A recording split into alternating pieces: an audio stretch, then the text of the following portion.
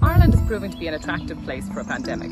Just ask Matt Damon, who spent the past 3 months in Dalkey, a little village outside Dublin, and has described the experience as a fairy tale.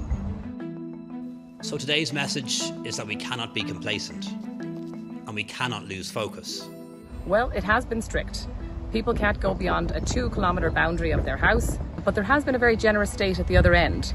Leo Varadkar, the Taoiseach or Prime Minister, has given €350 to the nearly 30% of people who are now unemployed in the country.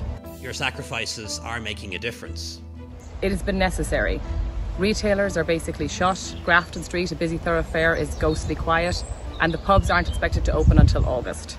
This puts an awful lot of pressure on the large multinationals like Google, Facebook and Twitter that pay big taxes into the economy, hire people on big wages, but are now going to have to fit a big tax bill. Business leaders like Ryanair's Michael O'Leary are calling for the lockdown to end and end fast, but infection rates are low and the government would like to keep it that way. That conundrum is the biggest battle. But for now, sunshine like this is at least keeping Irish eyes smiling.